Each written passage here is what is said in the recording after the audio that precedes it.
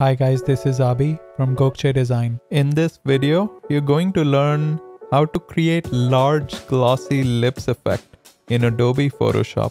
Let's start by activating the Lasso tool from the toolbar and make sure the feather is set to 10 pixels in the options bar.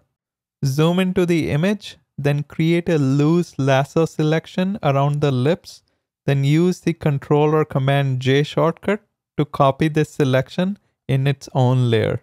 Rename this layer to Bigger Lips. Activate the Move tool from the toolbar, then click on one of the little white squares in the selection. In the options bar, change the width and the height to 110%. Click on the Add Layer Mask button, then select the Brush tool from the toolbar.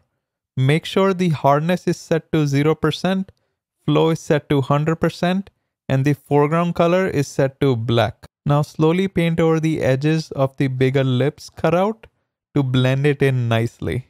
Hold the Command, Option and Shift keys and press E to create a stamped copy of all visible layers. Go to the Select menu and choose Color Range.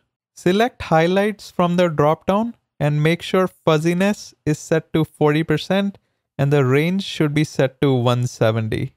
Use the Ctrl or Command J shortcut to copy over the selection in its own layer.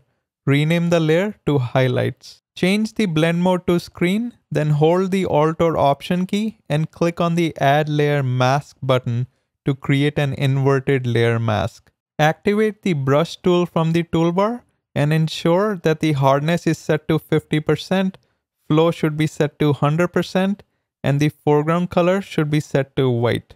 Now carefully paint over the lips to reveal the glossy highlights. Remember, in the context of layer masks, white reveals and black conceals. Next, duplicate the highlights layer and change the blend mode to color dodge.